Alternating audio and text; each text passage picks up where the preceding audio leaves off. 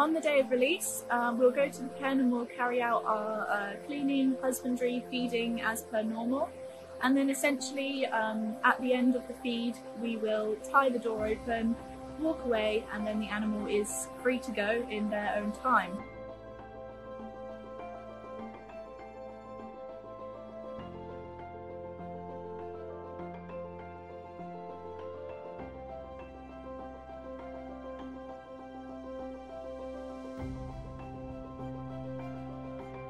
We can't exclude the possibility that the animal will want to stay in the pen. So far what we've seen is that the animal will still stay in the pen for a little bit of time, and then when they become active in the evening, they will venture out. So far, all of the animals, once the door has been opened, they've gone and they haven't come back.